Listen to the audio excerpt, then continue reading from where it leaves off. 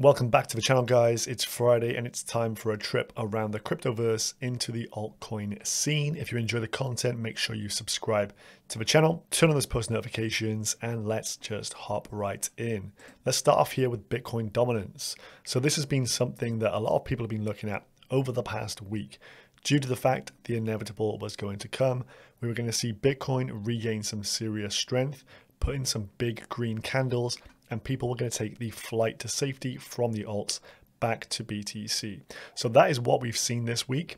But now over the last day or so, since Bitcoin has started to hold at around the 54, 55K region, we're seeing a bit of momentum move back into the altcoins. So it hasn't been an absolute gigapump for Bitcoin dominance here, but it is looking rather strong. And think about the events coming up. We have Taproot for BTC probably coming in November. And if we get an ETF, this again could see Bitcoin dominance go up even further. But for me, I will be sat in my altcoins and patiently waiting for that liquidity that is generated from the Bitcoin uptick to filter down into the altcoin markets. And that's where we're going to see some big movements, 2s, 3s, 5, 10x's across the board for many altcoins. So looking forward to what Q4 brings, but I'm not too worried about losing a bit of dominance to BTC. So you might be down in your Bitcoin pairing, but up in USD. So how are we looking on the Fear and Greed Index here? Well, we're looking rather greedy right now with a rating of 74. Yesterday, we were in extreme greed. If we just roll down here and actually have a look at the chart and look over the last 3 months, we are starting to peak back up to regions here in the 70s and 80s, which we typically do get a bit of a rejection from. We can sustain these periods for quite some time though, as you can see. And if we go back historically, we can sit up in these high levels, especially during major movements in the market for quite some time. So it's not kind of as soon as we hit 80, 85, drop all your bags, but maybe think about making some dry powder available from some altcoin gains at that point. So what's been happening in the land of layer ones? Well, on my feed, I've seen a lot of people talking about how ETH is dead, totally unusable, which to be fair is a fair comment. Trading ERC20s is pretty much a no-go, and even using OpenSea on ETH native NFTs is really quite stressful to do because you're going to spend a ton on gas. However, the whole ETH is dead kind of narrative usually signifies a good time to buy Ethereum. And we've started to see Ethereum follow Bitcoin now at around 3,400 bucks. But in general, across this layer one landscape, we're seeing a lot of movement because Ethereum is too expensive. So anyone actually entering the market now needs to use the likes of a BSC, a Solana, a Fantom, a Terra, an Avalanche, or a Polygon.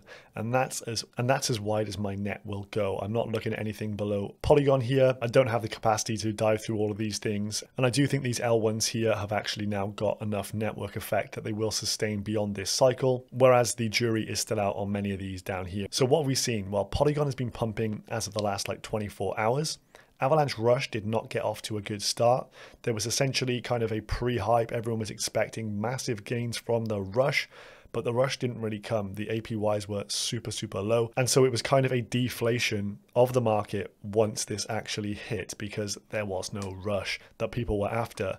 So AVAX has started to slide a little bit, but I'm sure its time will come again once it has a bit of a cool off and those who are thinking of exiting their positions actually go ahead and exit, but it will come again. Then we have Terra being putting in a strong performance over the last 7 days, even setting some new all-time highs, currently around that $45, $46 region. And then we have the standout performer over the last 24 hours, Fantom, which actually broke $2 for the first time in its history. So congrats to everyone involved with Fantom here. And I think this has been a beneficiary of the AVAX decline here, with some of that liquidity finding its way into the Fantom ecosystem. We'll discuss more on this in a moment. Then we have Solana, which has essentially been trading sideways for a little while here, but I do expect this one to pick back up. And BSC, apart from the PancakeSwap NFTs, doesn't have a lot going for it right now. If we look at the market cap to TVLs, the lower the better. It means that the ratio is more favorable. Your market cap and total value locked are fairly close. And so the lower the number,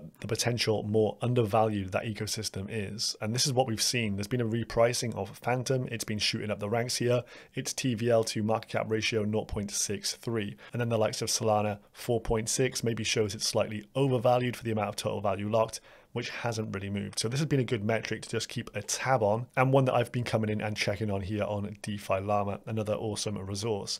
First altcoin up here is SHIB, Shiba Inu, and you will notice this one is down heavily. You can see a retracement here from its highs just yesterday, now roughly down around 30 odd percent.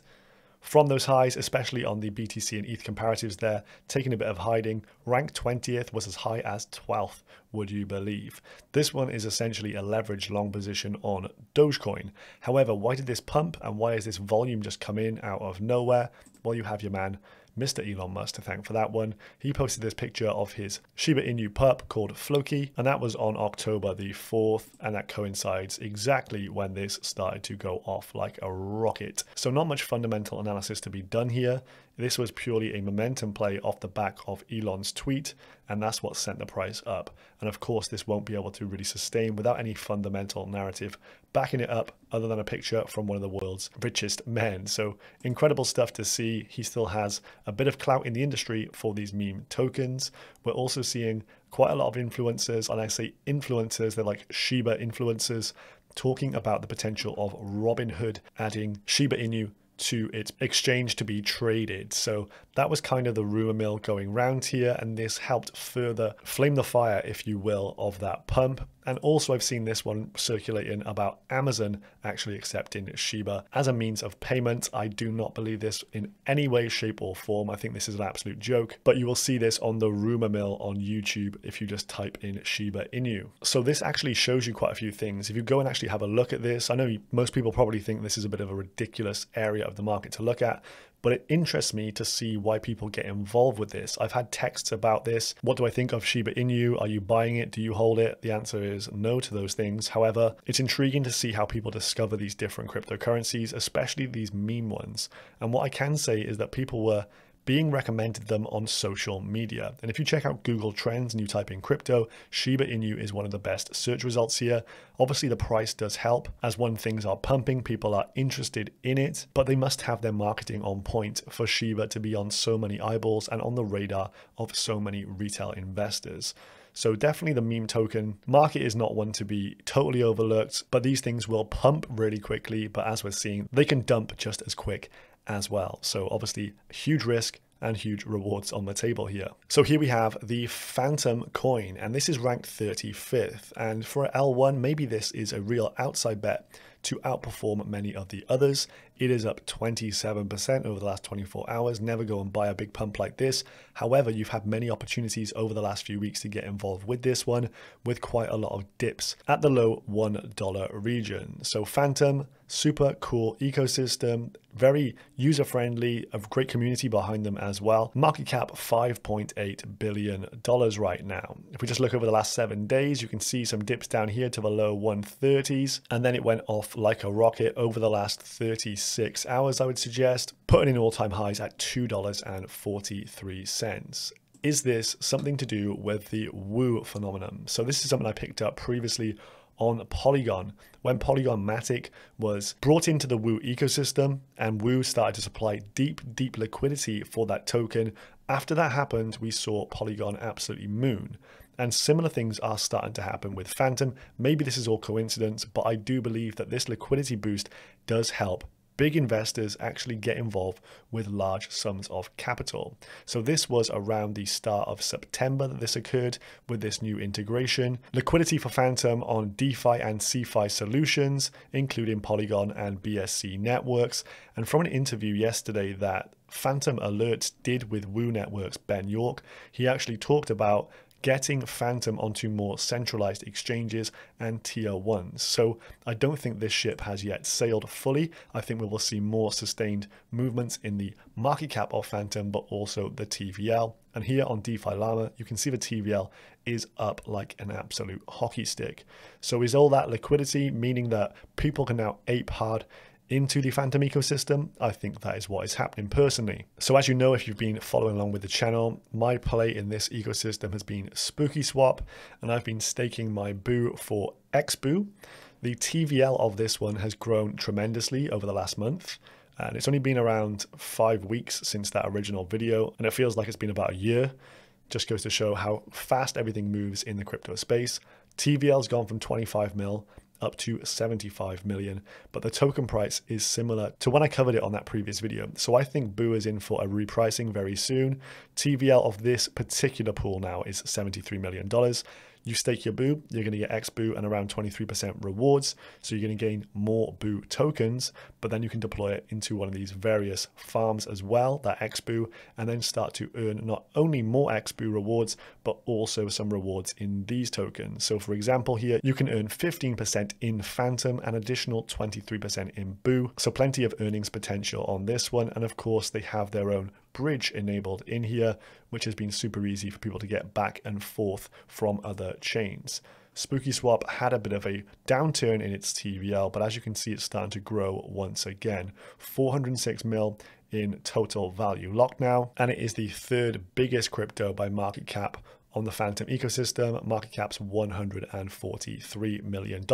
I think this one's got a ways to keep growing as that number one DEX of this ecosystem. I wouldn't be surprised to see this at $100 if the market keeps up the way it is right now. We've also got big mover here, Popsicle Finance ICE, with that dev, I think his name's Daniel Siestia or something like that. This guy's been making serious moves. He's got Popsicle Finance under his belt, and he's also got Abracadabra Money. That is Magic Internet Money, the stable coin, and the Spell token, which has been on a ridiculous tear as of late. So this guy who runs this project has a very good reputation in the industry right now, and hence it's up 177% over the last week. We're also seeing huge moves here for the likes of the number 2 DEX, Spirit Swap, and Paint Swap down here, 314% gains, and more projects coming online with Fantom very soon. Go and check out FTM Alerts on YouTube. They did another project interview yesterday with a new one coming to this ecosystem in the DeFi sector. Now we have MATIC, which has been an absolute laggard here. This one posted all-time highs all the way back on the 18th of May, $2.62, and it's 46% away from its previous all-time high. So when is it going to hit that again? Well, it is a matter of time, as this ecosystem has really been mooning in the metrics. It's now overtaken the total number of active users. Then it's big brother Ethereum, and the numbers just keep on going up and up and up. If ETH is unusable due to gas, people are flocking to Polygon MATIC in a big way. And so once this network effect starts to reach critical mass, you'll start to see exponential price rises. One thing I've really learned here is the fact you can just discard the actual names of all these tokens. Focus on network effects. As soon as the number of unique users on a protocol starts to really hit a bit of a groundswell, you're going to get TVL popping up all over the shop. You're going to see people utilizing different dApps, essentially entering these ecosystems and not really having to leave. And with that kind of network effect in play, the price will follow suit. So for me, Polygon MATIC is one of the most undervalued L1s here, and it is really taking the strain of the Ethereum main chain. It's also seeing tremendous growth here in the NFT sector. Over on OpenSea here, number of monthly NFT sales here, so 351,000 in August, 838,000 in September, and of course we're just starting October here, but already 143,000 sold thus far. This looks like it's going to be bigger once again. We're going to break potentially 1 million sales here on the Polygon chain for OpenSea, and if you look at the number of active traders as well, everything is going up. This kind of reminds you of the early days of OpenSea on ETH when numbers were going parabolic. So looking at these charts, the numbers do not lie. A lot of users are going into the Polygon ecosystem, and the price will have to follow in line with that. And this isn't really coming from QuickSwap either. So QuickSwap's actual average volumes are down and its liquidity is down as well. So this does tell you that it's like the NFTs and gaming narratives that are being massive here for the Polygon network. They've actually announced this. There's a bit of a rave tomorrow. Polygon excited to be part of the Decentraland Amnesia Ibiza Super Club launch in the metaverse tomorrow with Benny Benassi and Paul Van Dyke actually performing. So this shows you that these guys are going into the metaverse. They want to make Polygon known for its capabilities in this NFT gaming metaverse sector. And if we go over here as well on dApp Radar, you can see the fourth most utilized dApp here is by Arc 8 on the Polygon network. They have over 200,000 users over the last 24 hours. This was up to 300,000 just the other day. So you're seeing tons of people playing games on Polygon, and this again will influence price. Now, we covered this one just 2 days ago. Prosper has started to really move here, up from the low 2s now to the low 3s, up to $3.24 at a peak here. Market cap now around $14 million. So nice to see that one starting to move rather quickly. Here we have this Anchor versus Aave. Anchor's TVL 5 billion. Aave's is 25 billion. Of course, Anchor a much younger protocol. So Aave has 5x the TVL, but Anchor has 2.5x more monthly active users, and it looks like it's on an uptrend. So here we have the usage in green for Anchor, and as you can see in March, April, May, June, it was trying to catch up with Aave. July surpassed it for the first time. August, September, in a big way, really does put Aave to shame in terms of those user numbers. Looks like we'll be surpassing this 30K number of active users during this month of October. Someone says here, if this isn't bullish news for Anchor, I don't know what it is. And then we have a comment down here. What would be really bullish for Anchor though would be better tokenomics. So this is something I want to dive into over the coming week, is the Anchor protocol, like how the tokenomics work. Will they be improved? Because if they can capture more value, I'm sure it could be incredibly valuable. And what does this mean for the overall Terra Luna ecosystem? So more to come on this one, but a very exciting statistic here for Anchor protocol. Then a new function has been announced here on Ramp DeFi. The Zap function has now been added. I've personally used this over the last few days. Zap function is activated for both single asset markets and LP asset markets. So this is how it works. You select a token to swap out of. So say you've taken out a loan here on your Ramp, for example, and you've now got some RUSD.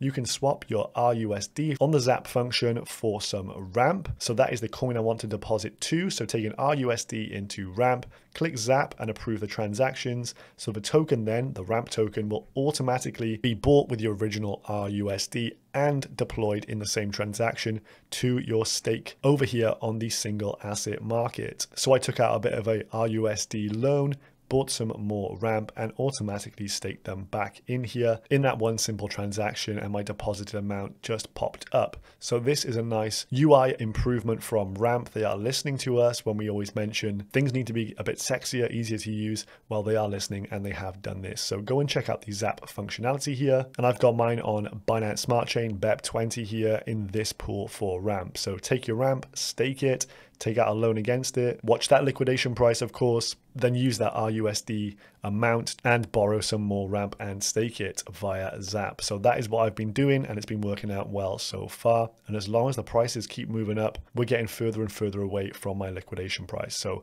all good stuff here from Ramp. So there we have it, our altcoin roundup for this week. Some big movements in the market. Many of these L1s still fighting for supremacy here and repricing themselves. We're not really seeing too much from decentralized applications making big moves now. It seems to be an L1 game. So the big caps are moving. We know what comes next.